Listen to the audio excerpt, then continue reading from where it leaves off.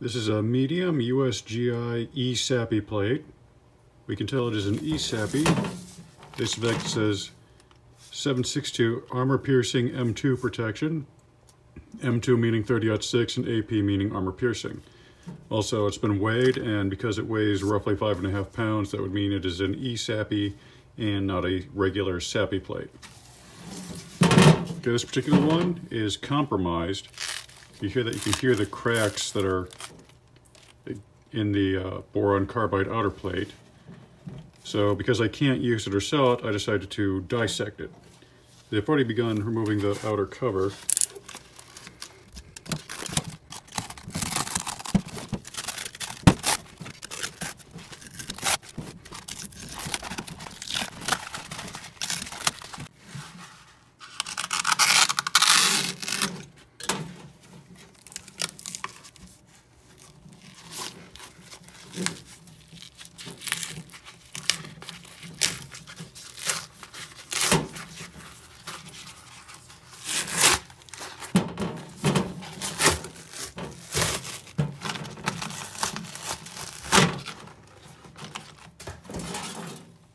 So let's see, you can see this is the boron carbide portion, and this is the ultra-high molecular weight polyethylene portion. The tile portion will break the bullets, and then the polyethylene catches the bullet fragments.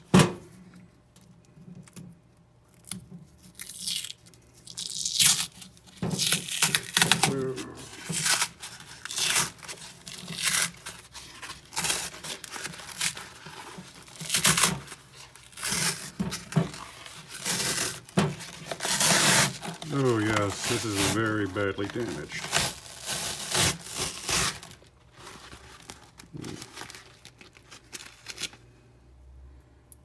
Boron carbide looks kind of like graphite, except it's much harder.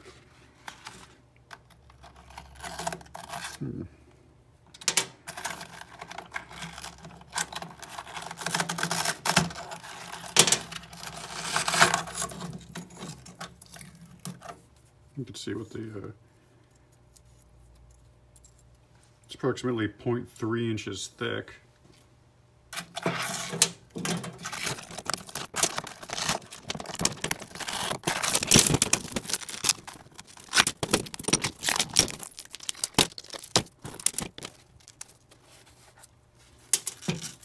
The polyethylene portion on its own will provide limited protection for small arms.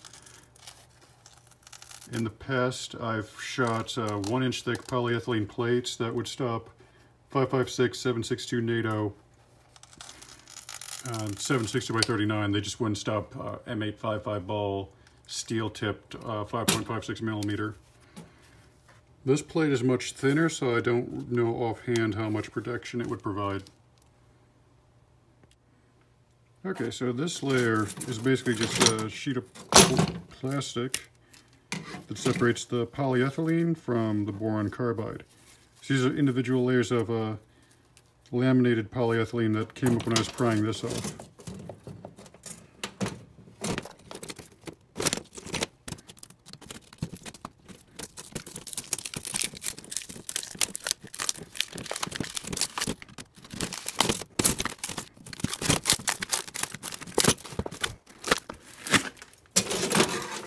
See, this type of polyethylene basically looks like sinew because it's laminated layers that go in one direction, layered on top of each other, instead of being woven like typical fiber.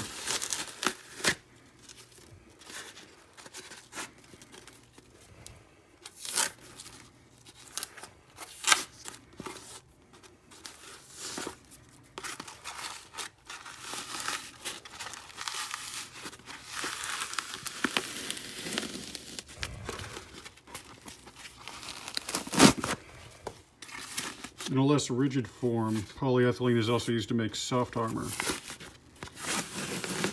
It's easily distinguishable from Kevlar, as Kevlar is yellow.